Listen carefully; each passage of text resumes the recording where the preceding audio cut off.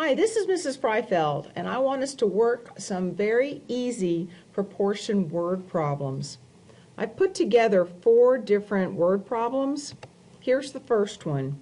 I'm going to read it to you, and when I'm done, I want you to pause the video and see if you can solve it by yourself. When you've done solving it, then go ahead and unpause the video and check your answer. Emily can run 100 meters in 20 seconds. She competed in a 400-meter race. How many seconds did it take her to run that race? Pause your video now. Did you get 80? If you did, go ahead and fast forward to problem 2, but if you didn't, watch how to get that answer. So I look at this problem and I see that I'm comparing meters to seconds. So here's my word fraction. Meters to seconds. And I see from the first ratio, she went 100 meters in 20 seconds. And I'm trying to find out how many seconds it would take. So this is the answer I'm trying to find. Did it take her to run that race if she ran 400 meters? Well, I'm going to go from what I know to what I don't know. I know both the top and the bottom over here, so I'm going to go from here to here. I see that the number is getting bigger, so I know it's multiplication. And 100 times 4 is 400. Whatever I do to the top, I'm going to do to the bottom. And then 20 times 4 is 80. The correct answer was 80. Here's problem 2. Mrs. Freifeld's granddogs eat 8 pounds of dog food every 5 days. How many pounds of dog food do they eat in 40 days? Pause the video now and see if you can solve this. Did you get 64? If you did, fast forward to problem 3. But if you didn't, watch how to get that answer. Mrs. Freifeld's granddogs eat 8 pounds of dog food every 5 days. So how many pounds of dog food do they eat in 40 days? Well, I'm comparing pounds of dog food, pounds of food, to days. I go back up into my problem and I see that they eat 8 pounds of dog food in 5 days. So this is my first ratio. And then I go to the question and I see they want to know how many pounds of dog food will they eat in 40 days. So I'm going to put the 40 on the day row, which is at the bottom. And now I'm going to go from what I know to what I don't. Well, I know this side, so I'm going to go from here to here. The number's getting bigger, so I'm going to multiply. 5 times 8 is 40. Whatever I do to the bottom, I do to the top.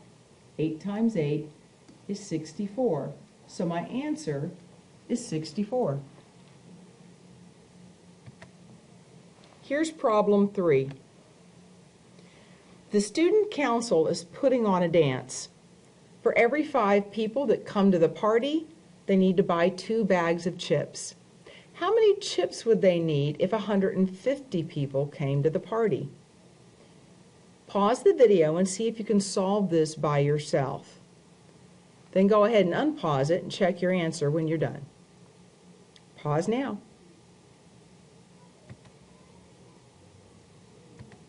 Did you get 60? If you did, fast forward to problem 4. But if you didn't, watch how I got that answer. I look at the question, and the question is, how many chips would they need if 150 people came to the party? So I'm comparing chips to people. Chips to people. I'm going to look up here into the problem and find out what my initial ratio is.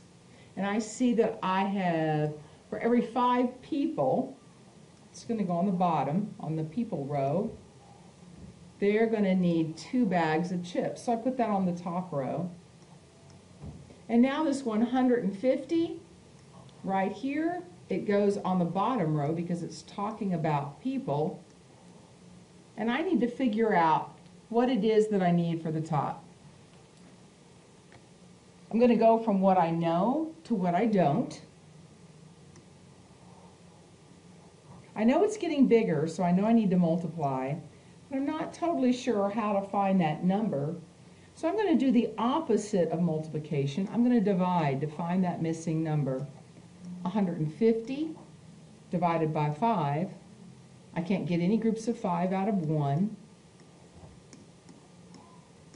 Down comes my 5. I can get 3 groups of 5 out of 15. And down comes my 0. I can get 0 groups of 5 out of 0. So I find that I'm multiplying by 30. That's the missing number. Whatever I do to the bottom, I do to the top. So I'm multiplying it by 30. 30 times 2 is 60. 60 was the number I'm looking for. Here's the last problem, problem number 4. At a soccer game, the ratio of adults to students was 3 to 5. There were 150 students at the game. How many adults were at the soccer game? I want you to pause the video and see if you can solve it by yourself. When you're done, unpause it and check your answer. Did you get 90? If you did, you're done. If you didn't, watch and see how I got that answer. I see that the most important word here is ratio. It's a key word, and it tells me that adults is going to be on the top and students is going to be on the bottom. It also tells me that the first number has to be on the top, and the second one, the one on the bottom, has to be second, because this is another way of writing a ratio. So it says that there's 150 students.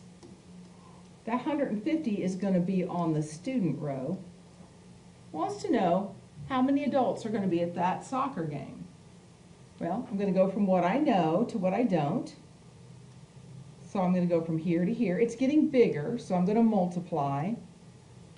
But I'm not sure what it is that that number is getting bigger by, so I'm going to find it by doing the opposite operation of dividing.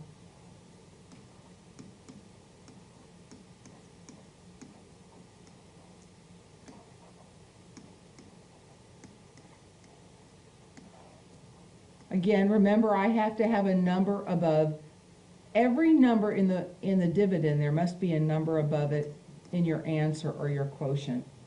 So I'm multiplying it by 30. Whatever I do to the bottom, I have to do to the top. And 30 times 3 is 90. The correct answer to that problem is 90. Piece of cake. Good job. You're done.